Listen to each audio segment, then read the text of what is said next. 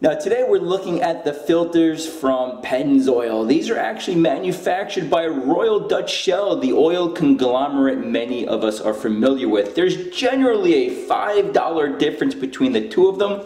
Let's cut them open and find out why. Now both filters are made in the USA. Secondly, the lower costing filter here on my left generally runs for around $7 on its own. The Platinum typically $11 to $12. Both do employ a 200 psi burst pressure. The thickness of the walls are 25 thousandths of an inch, and that's pretty accurate. I don't have the highest quality digital caliper, but I'm measuring 25 thousandths of an inch. Same among both of them, and it's nice to find a strong canister. Certain filters, after opening them, they can be quite flimsy and weak. This is quite strong. Nice thing to see. Secondly, this is just a stamped piece of steel. This is typically what you find. Some filters may employ a coil spring, but they both have the same function.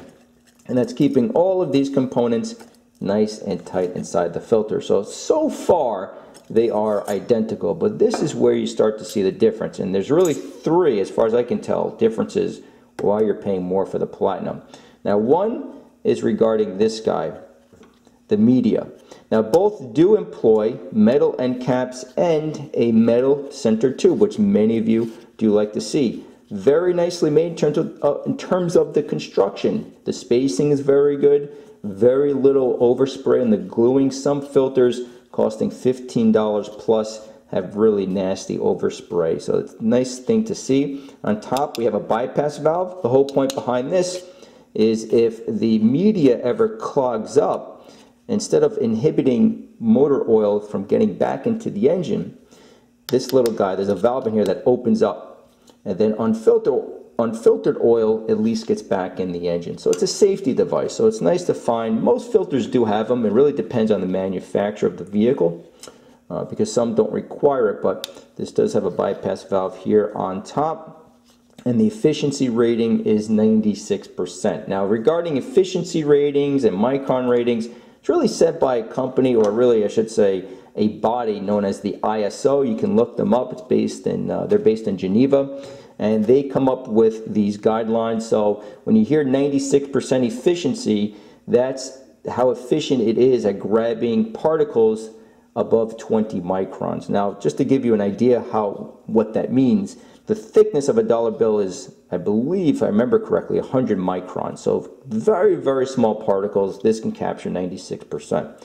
This, on the Platinum, 99%.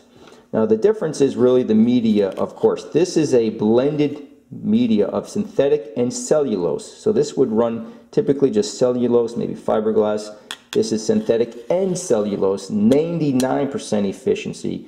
In fact, can hold up to 10 grams of dirt. So really same end cap, same metal center tube, same bypass valve. It's just the media. You have a higher quality in terms of the media, and that's number one why you're paying a little bit more on the Platinum.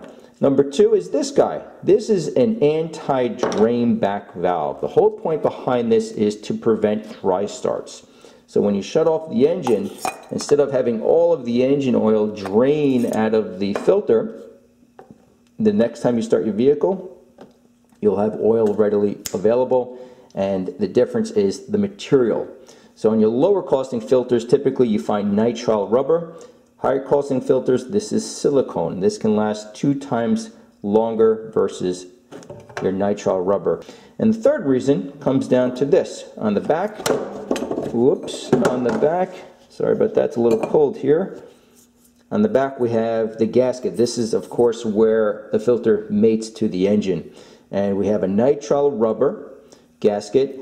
And regarding the Platinum, it is still nitrile rubber, but they inject something called PTFE into it. Ultimately it can last longer. So the whole point here is, why would you run a certain filter?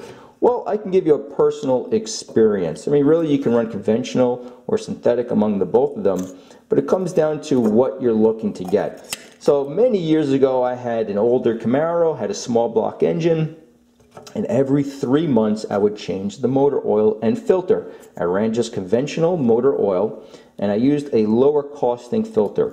Never ever once had a problem. I sold that vehicle with well over 220,000 miles, and the main thing is I change the oil on a regular basis. Now, fast forward to today, I drive a Honda as my daily driver, and on the Honda, it's required every 1 year or 10,000 miles to change the oil, and I generally hit that 10,000 miles first. So I tend to run a higher quality oil filter as this one, because it just really is designed to last longer with synthetic motor oil. Now, interestingly, I run Pennzoil synthetic on all my vehicles. I've always had good success with their motor oil and a high quality oil filter. My only complaint is it's not easy, at least for me here in the Northeast, to find these filters in stock at the local store. I have to buy them online. So I don't know if every store is different. I'm talking about Advanced Auto, AutoZone. I don't have a Pep Boys nearby. I don't have an O'Reilly's nearby, so I don't know if they stock these. Walmart's way out of the way, and to be honest, I never go into Walmart. It's a madhouse. So this is typically what's at my local parts store and what's on sale in terms of bundling. And unfortunately, they just don't carry Pennzoil filters. They do, of course, have the oil, the motor oil. But that's what you essentially have here. So you're paying more for the higher quality in terms of the media, the anti-drainback valve, and of course the gasket on the bottom. And I hope this gives you a pretty decent idea if you are looking to run this filter or you are running this filter. If you'd like to see anything else, please leave those comments. If you have run these in the past, please let us know how you like them. Thank you for watching, and we'll see you next time.